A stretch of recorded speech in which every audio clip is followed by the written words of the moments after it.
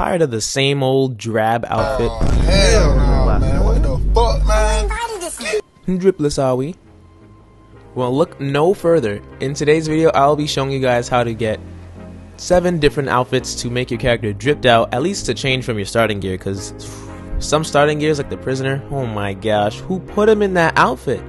As usual, if this helps you out, subscribing and liking the video is always appreciated. I also have a Discord server in my description if you want to join that. The first armor set will be the Kaiden armor set. You will be able to grab this armor set right as you start the game. It'll be after the first step grace. Just follow along where the story tells you to go when you get to the first church. You will have to farm this armor set, unfortunately. However, I will be showing you guys on screen a way that I farmed it that takes about a minute each encounter, and it honestly isn't that bad because you can just warp back to the grace right after and do it over again, but after some time you will be getting the whole armor set. Something that will help you farm this quicker is called the Silver Pickled Foul Foot. This will be raising your item discovery, meaning that the armor set will have a higher chance to drop. But again, if it doesn't drop, you can just always come back down here and hit the grace up, run back, do it again, but eventually you will be getting your whole armor set. Something helpful to cut down on time spent farming is when you see an enemy have white souls come out their body, it actually means that they dropped an item. That will help you a lot because you won't have to linger around to hover and press interact on their body. You'll know if they drop something when they have that white body effect on their screen. If they don't, you can just simply walk past them. I guarantee that they drop nothing.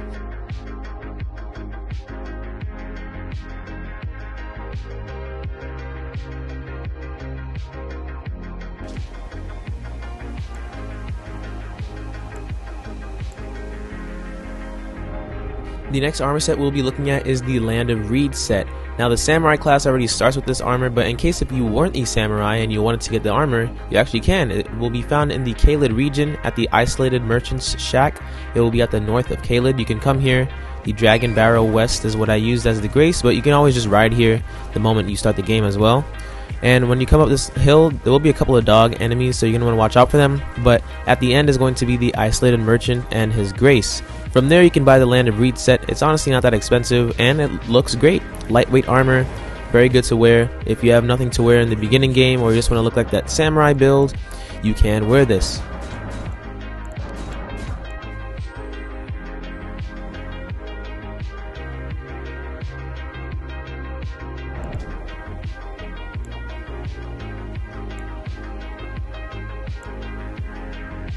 The next armor set will be the Royal Remains set.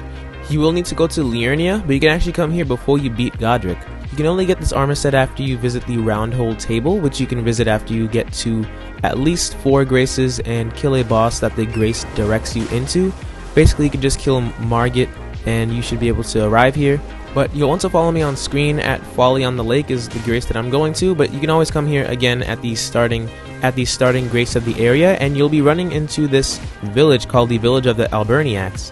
And from here, you're going to want to follow me on screen. There's going to be a grace. But before that, you're going to want to actually follow me. There's going to be a larval tier here. You can use these to reallocate your stats later on in the game after you beat a certain boss. So this will be very helpful to pick up early game so that whenever you do get to that spot, you'll be able to do that very early on. And next to this grace, we're going to be going up top on the hill, and we will find this pot that's actually disguised as a person.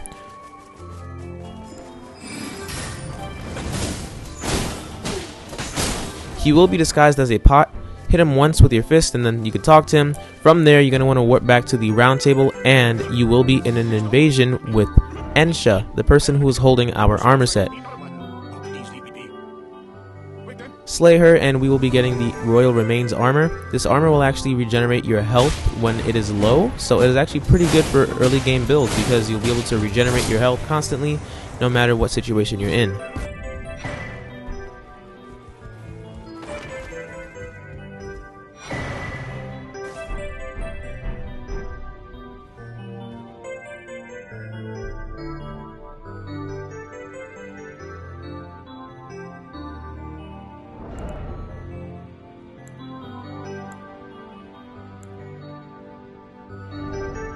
The next armor set will be the Knight set. It will also be at the round table. You can actually access this armor the moment you get to the round table, and I feel like a lot of people skim over this, so I felt like I should just include this. But the Knight set will be nice for builds who just want to have something new to wear or some better armor, because this is pretty decent armor. Not the heaviest in the world, but still offers some decent protection. Overall pretty good armor if you just want to have something else to wear.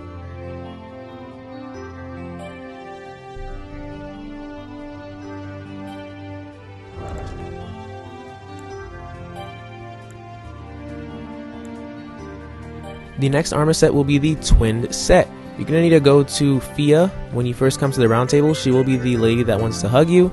Simply accept her request, and after that you will want to go to Summon Water Village. You can come here from the first grace step. You can actually follow the road on the map, and once you come to this structure on the map, you're going to want to make a left and head north to get to Summon Water Village outskirts. After that you will be seeing a boss. There's going to be Tibia Marina. He's not that hard, to be honest. Just slay him. After you slay him, there's going to be a guy that's going to be at the round table now. He will be sitting at the table with the grace on it. His name is D. Talk to him at least once. Then head back to Fia, the girl who hugged you, and she's going to talk to you about the Withered Dagger. And once you find the Withered Dagger, you're going to want to give it back to the original owner, which will be D. Then you're going to want to warp out of the round table, warp back in, and you will see that Fia has killed D. When you go to D, you're going to find his armor set on his body.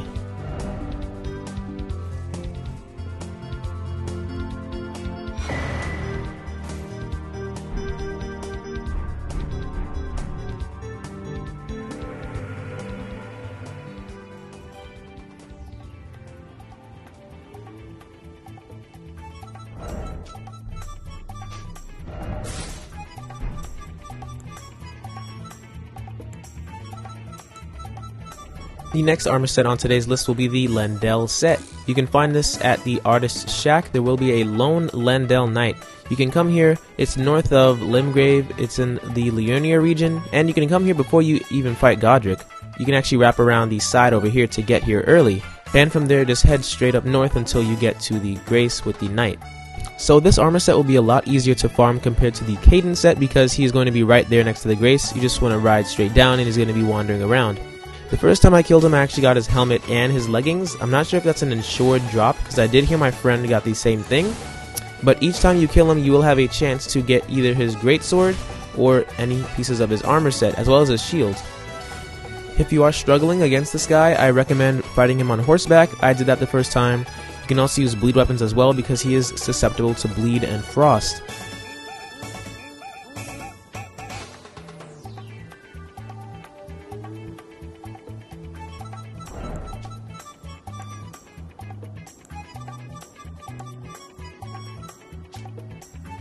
Fair warning, these next armor sets will require you to kill bosses, and the first one can be found at the Divine Tower of Caelid, just north of Caelid.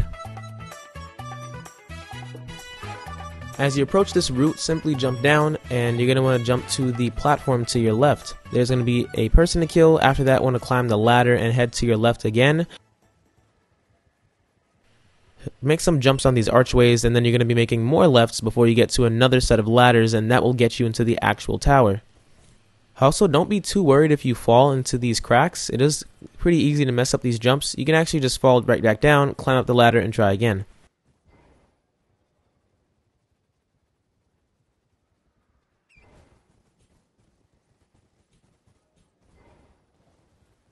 Once at the top, you're going to want to follow me on screen. They have a lot of high-leveled enemies in here that might one-shot you. I did this place at level 38. If you come here later, you should be okay, but just to make you wary of that, try to avoid as much combat as possible and run through the area.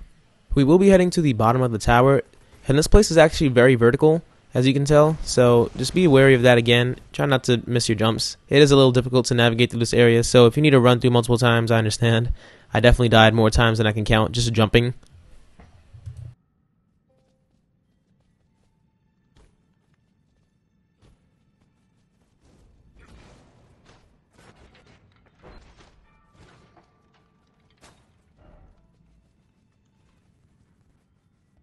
And if we climb up this ladder, past here will be a shortcut, so if you die, you can always just come back down here and climb down the ladder.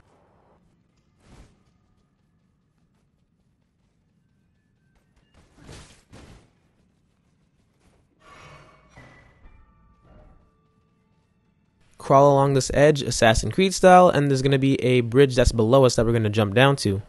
The bridge will collapse, but don't be worried because you will live the fall. After we take the elevator down, we will be at the boss's room. This boss, in my experience, has been one of the toughest challenges. When I did this at level 38, My advice is to use bleed. He's very susceptible to bleed. If you have any summons that inflict bleed, use them, and as well as any weapons that have bleed on them. You can use the Reduvias. Even if you can't wield them properly, I would recommend that because the bleed buildup is pretty high. Once he gets to half health, he's going to have another phase where he gets very flexible and extends his body and contorts it in different ways, so just be wary for that. But after enough time, you can power through it, and once you kill this guy, you will get the God Apostle Set.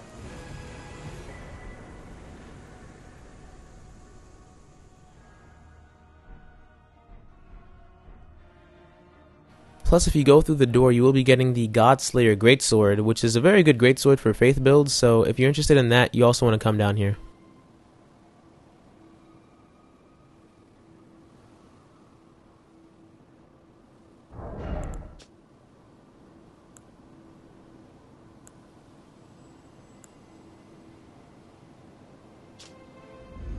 The next armor set will be the Carian Knight armor set. If you watch my last video on my strength guide, you will see how to get to this location, but basically after we get to the main tower, we're going to want to follow the path on screen.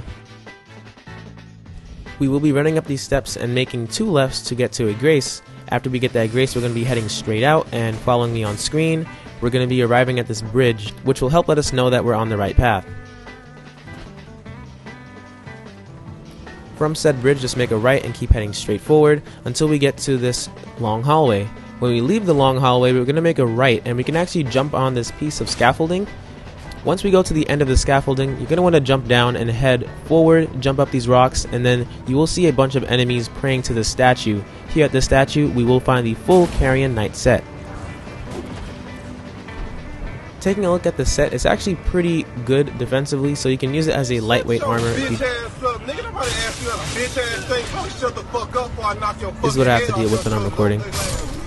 Like I was saying previously, the Carian Knight set is going to be relatively lightweight. It's not going to be the best armor set, but if you're going for something with a lot of fashion, this is definitely the knight set you want to wear. For the final piece of armor in this video, we're going to want to head to Carian Manor. This is going to be at the top left of Liurnia. You can actually come here and talk to the giant, by the way, to get somber stones, but we're going to want to ride through the manor. And once you make your way to the end of the manor, I also have a walkthrough on how to get there on my previous video. But once we get to the end of the manor, we're going to want to follow me on screen to the Three Sisters location and head to the left.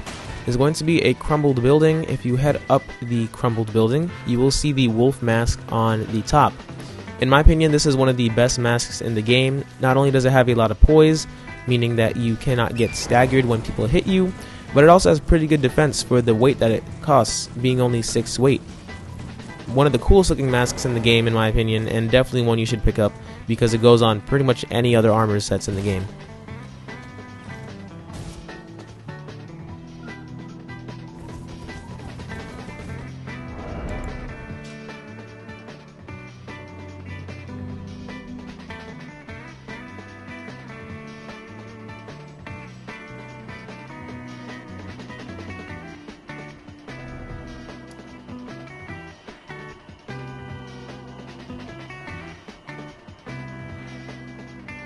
And just like that, you now have armor sets to make your character dripped out in Elden Ring.